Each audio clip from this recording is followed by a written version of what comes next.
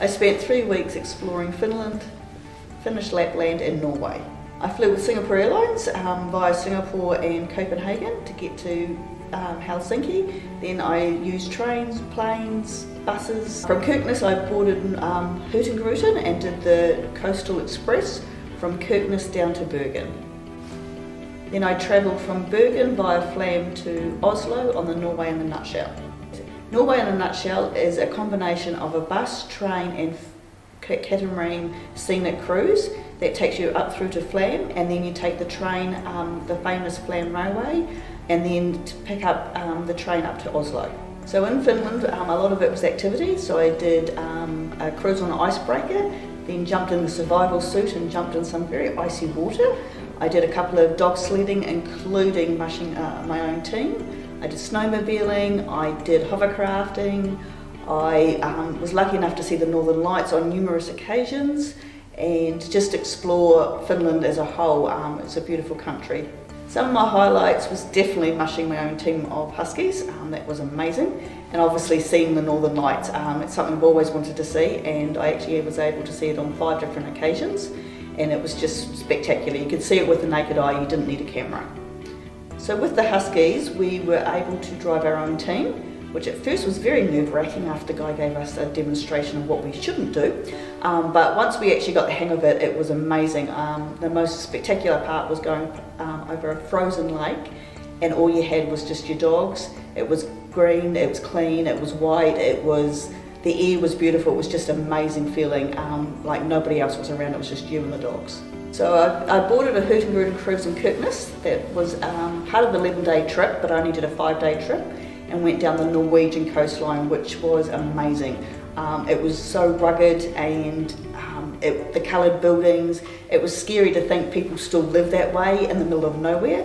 Now HOT isn't your typical cruise, so if you want a casino, shows, spa treatments and that, HOT is not for you. HOT is a working ship, so you do a lot of port stops, but some of those ports are only 10-15 minutes long, because they actually are working, they're dropping off supplies, picking up people.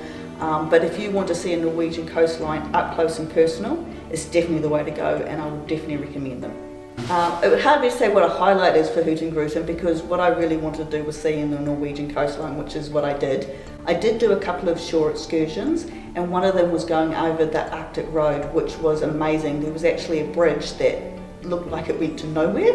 It's actually been used in a James Bond movie, and we're very lucky to see it because most of the time that is closed, and a lot of that area was inaccessible until they did this bridge. So some of the scenery I think was the most spectacular thing, from the ruggedness and then right into the inland of Norway was amazing. HOT finished in Bergen, which apparently the joke is that it rains for 400 days a year, but we were very lucky. It was a beautiful, stunning day. It was Easter, so a lot of things were closed. But I did manage to go up to one of the very many lookouts they've got, and I saw Bergen as a whole. It was spectacular. It's a very maritime city, and it was just a walkable city, lovely city. Unfortunately, I didn't get to see everything because it was closed, but it was great. But that was also the start of my Norway in a Nutshell, which is one of the famous journeys they've got over there. They've got quite a few, but the one I picked was Norway in a Nutshell with a stop in Flam. So from Bergen, we took a train to Voss, then a bus, and then we did a 2-hour scenic cruise down the fjords to Flam, and I spent the night in Flam. I did a couple of sightseeing tours, one up to one of the top of the lookouts so you could see down both fjords. The next day I then explored it by jet boat, and then I joined the Flam Railway, which is one of the most scenic railway journeys in the world, and that was about an hour long. Up through the mountains. It was snowing again. Unfortunately, some of the waterfalls were frozen, so I couldn't really see that at their glory. And then from there, I took a 5.5-hour train trip through to Oslo, where I spent a night there before I had to unfortunately fly back home.